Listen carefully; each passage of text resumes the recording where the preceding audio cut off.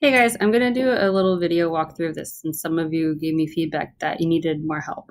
So first, here's my new document, and the workspace units is gonna be millimeters. And what did my tutorial say? To start a new sketch on the front face.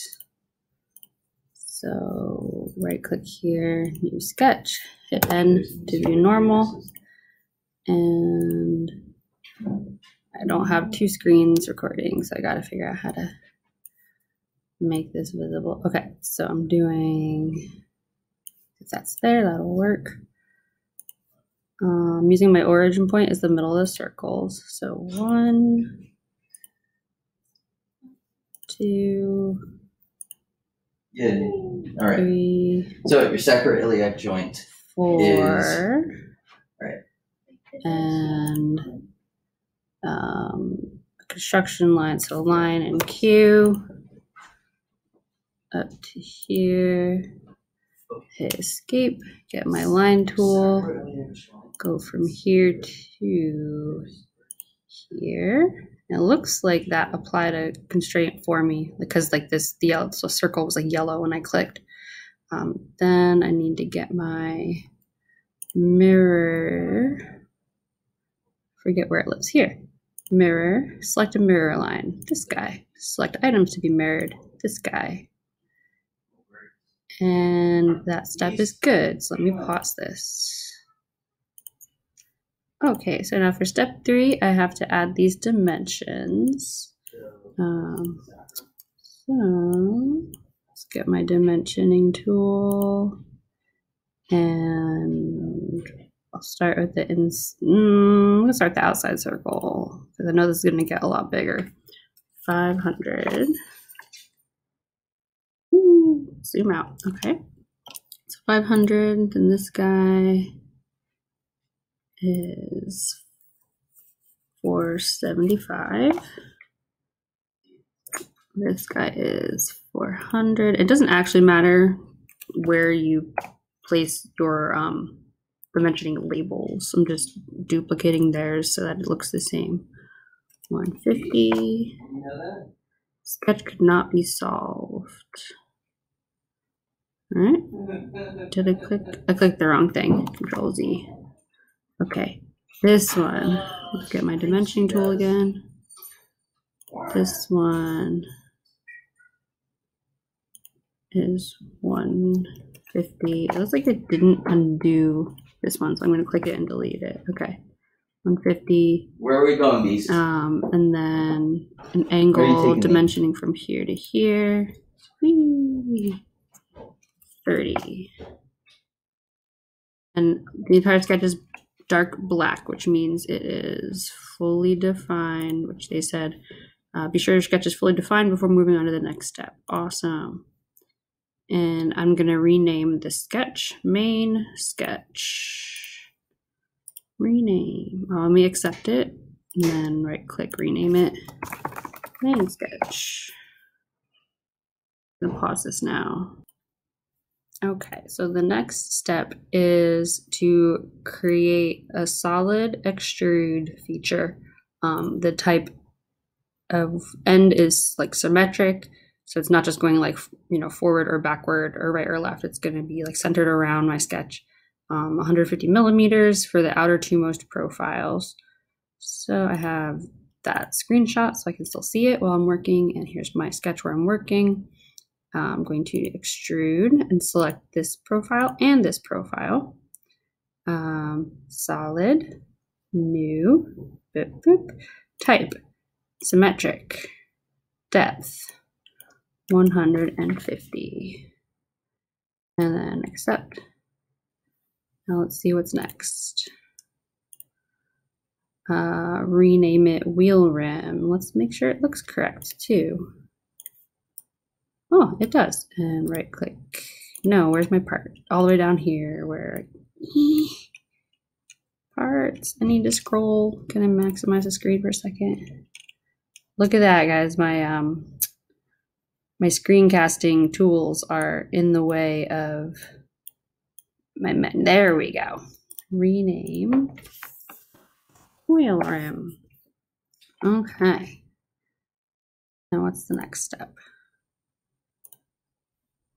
Show the main sketch, and then to create the hub, extrude the center profile as a solid, symmetric 200, check draft 5 degree and accept. I'm gonna pause while I screenshot that and stuff so I can get it up and do it. Okay, so show the main sketch, select the circle for extrude, and again the type is symmetric. They said 200 millimeters. And I need to wonder, oh, I have surface, I need solid. There we go, and draft 5 degrees. So mine looks like that, solid. Oh, I lost my face, so let me grab the circle again. That's not right. Go away.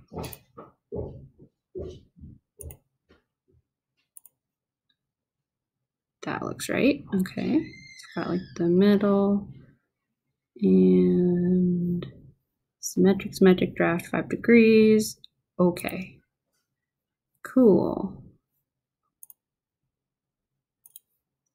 Okay, so step 8, to create the spoke, select an extrude feature, choose solid with blind end type, 25 millimeter, and we're selecting the triangle profile. And we want the direction to be towards the front of the part. And we want to add it to wheel rim and part 2. So we need to do the add.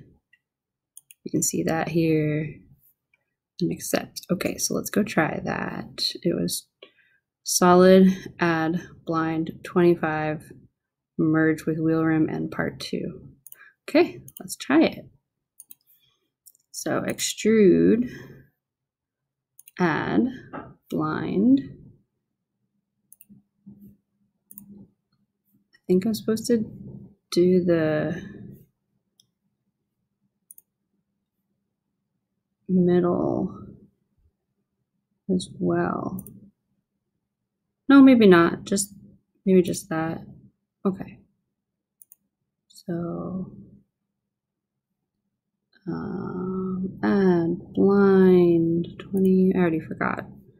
Add blind 25 wheel rim and part 2. Merge with wheel rim and part 2. I'm going to select them from over here.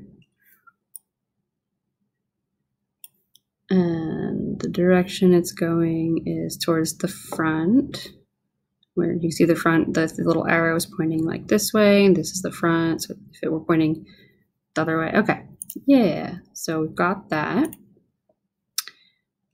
Except we should have one single part, and we do. It's just one. Cool. So 9.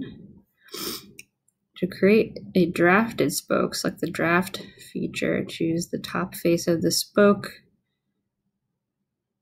and the side faces as the entities to draft. Okay, and put 15 degrees. So draft, neutral plane is this.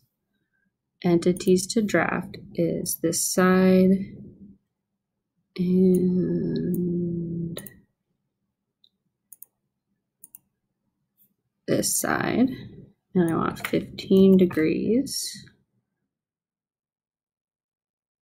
And there's has the tangent propagation clicked, so I will click that. Okay, accept.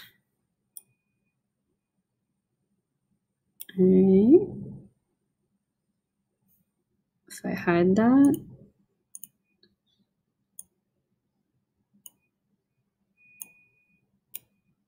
oh yeah, okay, I can see the difference. Did I do it right?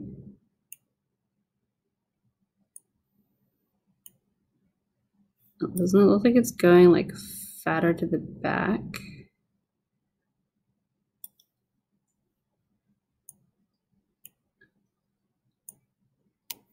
Let's go look at theirs.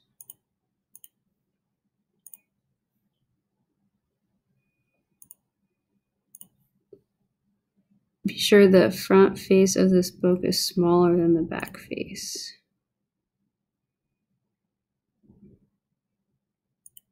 Am I sure?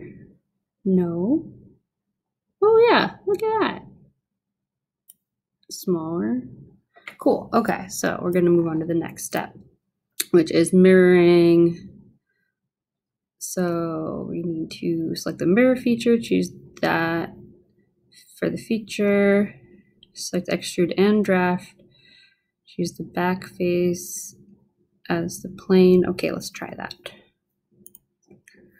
So I'm gonna turn this bad boy around and mirror a feature. I'm gonna select them from here, right? Extrude 3 and draft 1. And then my mirror plane is gonna be the back. And my preview looks correct, so accept. Sweet. All right, next step.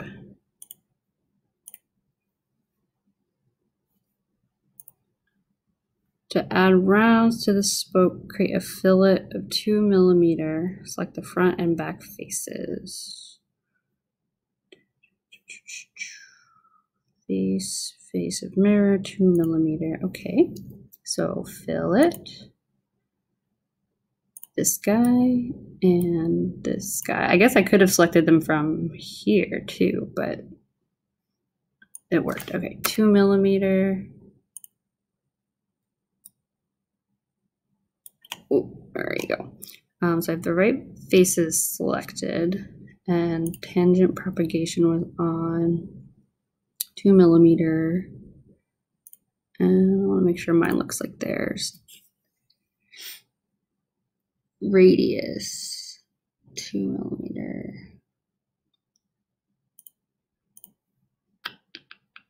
What is, I don't need a cross section. There's said conic though, I think. No, they didn't even have that turned on. How do I like, I don't need that. Well, let's see how this goes.